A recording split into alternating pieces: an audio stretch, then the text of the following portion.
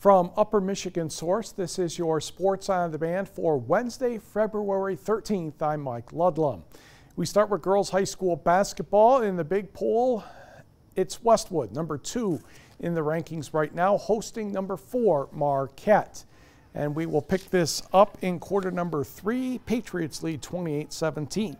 For the red, white, and blue, Tessa Lease looking for Maddie Koski behind a screen. She hits for 3. Koski had 15 points. Lease had a dozen. Marquette coach Ben Smith saying, "I've told you 1,000 times, don't let them get open." Again for the Patriots, Koski, nice pass to Ellie Miller for the layup, and the Patriots lead was climbing. Then a pass inside the Carly Patron, who puts it up and in. As you can tell, it took Marquette a little while to get going in the third quarter. Avery Leedy, Sydney Keevy over the Aspen Michelin for 3.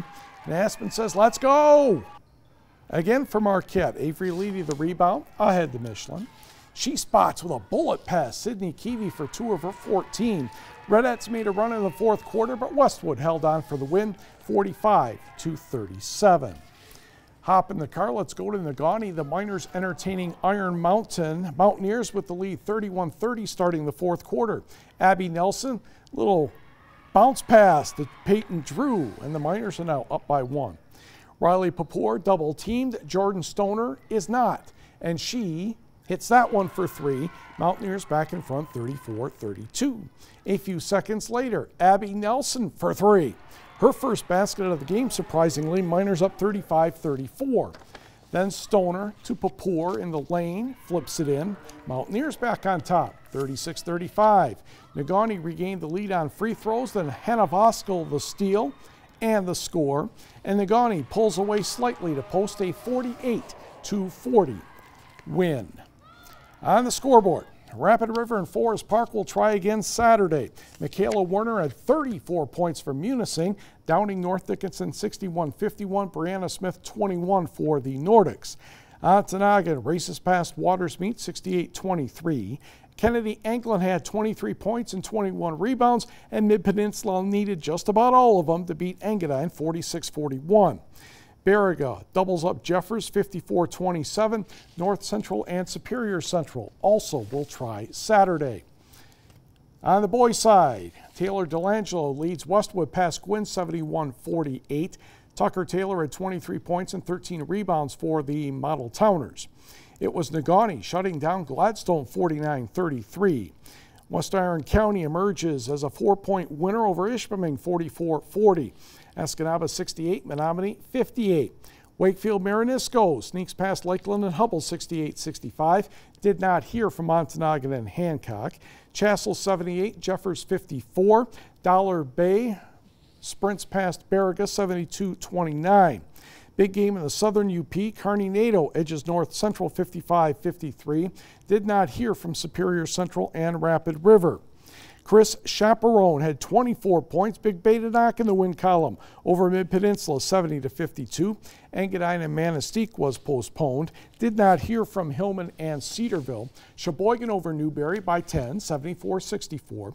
Ironwood 65, Drummond 44. And Norway gets past Forest Park 43-40. College basketball, Gogebic visiting Bay.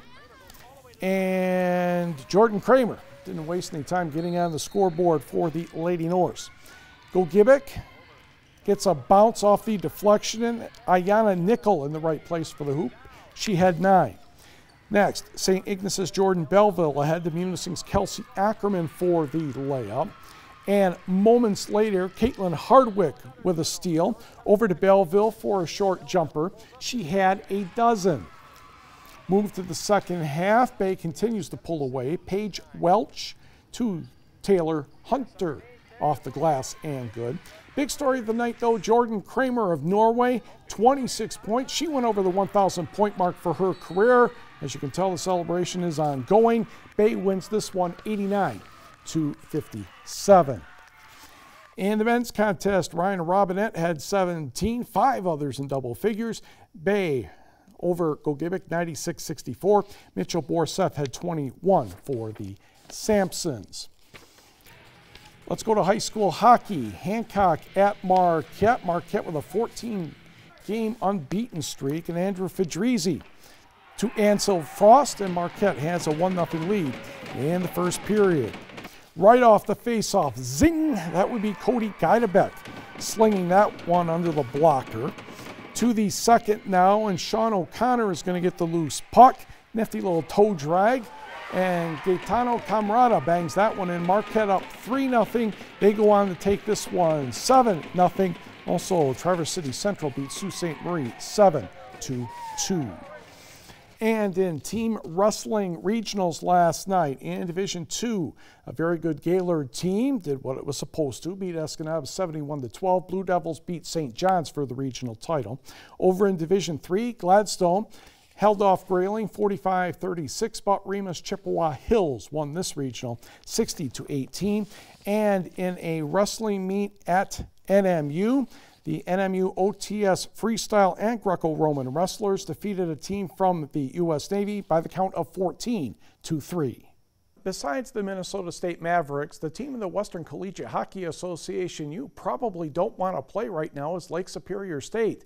Starting from December 7th, the Lakers have gone 11-2-1, splitting series with Minnesota State and Bemidji State. The Lakers are in 4th place in the league, while Michigan Tech is in 6th. Plus, LSSU defeated the Huskies to win the Great Lakes Invitational at the end of December. Tech head coach Joe Shawn says the Lakers' experience is paying dividends.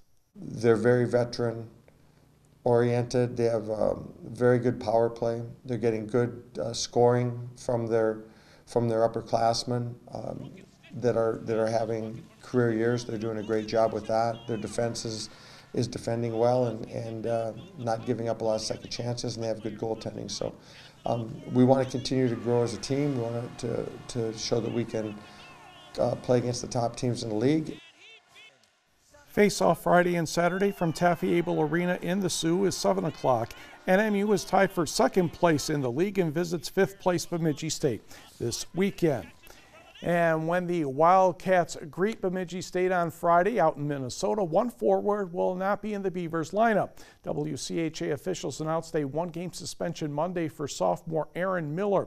The suspension is the result of Miller's 5-minute major penalty and game misconduct infraction for checking from behind. That occurred at the 8:22 mark of the 2nd period in the Beavers game Saturday against Ferris State. Upon review, the hit was delivered in a manner that warranted the suspension.